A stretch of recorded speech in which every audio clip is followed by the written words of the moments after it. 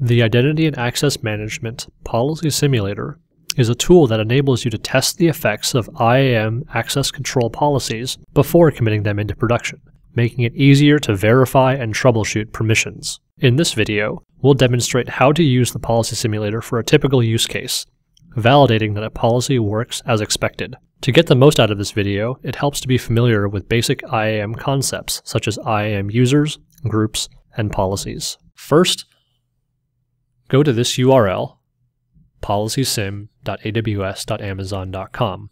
Remember the HTTPS. Now, authenticate as you normally would into Amazon Web Services with your username and password. Note that you can also use the policy simulator by using your IAM username and password. Now that we're in the tool, let's take a moment to look around. By default, you start off in Existing Policies mode. Existing Policies lets you explore your IAM users, as well as the groups they belong to, and the policies that are attached. This administrator policy, for example, allows access to all AWS actions and resources. You can also use New Policy mode, in which you can author a brand new policy from scratch and test it. In this video tutorial, though, we'll use some existing IAM resources. Let's take a moment to navigate back to our list of users.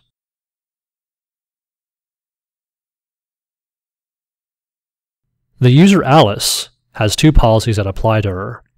The policy DynamoDB All is attached directly to her and allows access to DynamoDB actions and resources.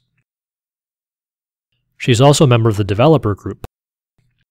This policy denies access to Dynamo Deletes, and remember that denies always trump allows. To simulate Alice's permissions, select the DynamoDB service, as well as from the list of actions, we'll just select all, and now hit Run Simulation. This will simulate Alice making each of the API calls, given that she is subject to both policies. Some are allowed, and some actions, like this one here, are denied.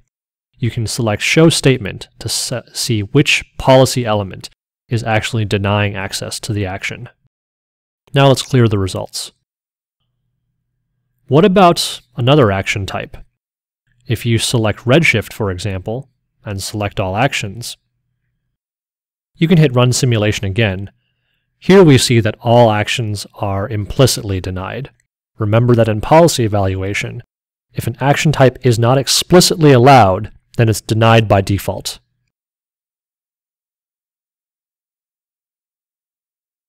What if you want to change a policy and see its effects?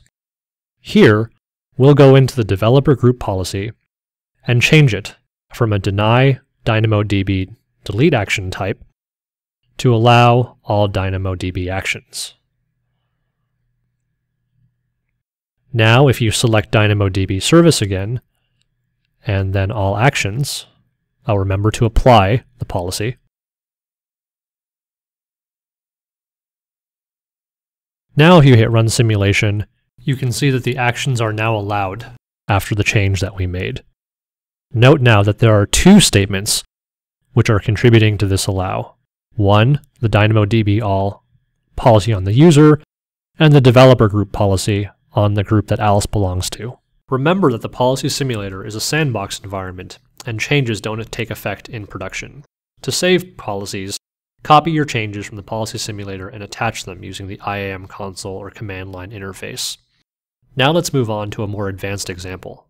Let's go to user Frank and explore resource policies. Frank has a policy that allows access to all S3 actions, but he also has a policy statement that denies access to a particular S3 bucket, in this case called My Custom Bucket. Let's test Frank's resource level policy by evaluating an action that affects a particular object in the prohibited bucket. Select S3 from the list of AWS services, and now let's try testing against S3 delete object, which you can choose from the list of S3 actions. If you run simulation, this action is allowed. That's because this is a generic action on S3. However, what if we were to get a little more specific? Here, we can specify the target resource for our request.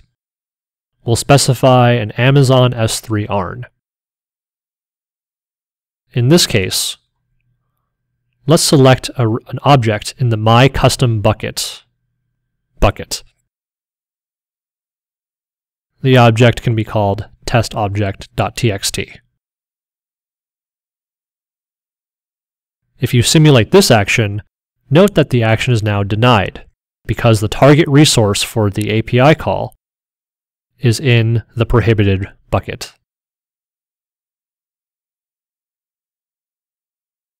If, however, we were to change the target resource to an object in a different bucket and rerun the simulation, this action is now allowed.